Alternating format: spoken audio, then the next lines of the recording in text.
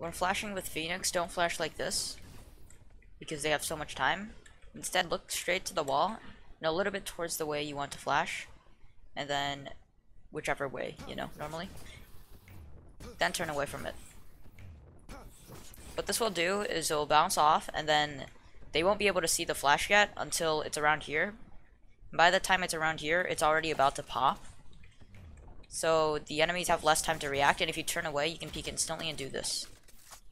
If you're near the wall, you can even just stand super close to it and look straight forward, and then peek as the flash pops.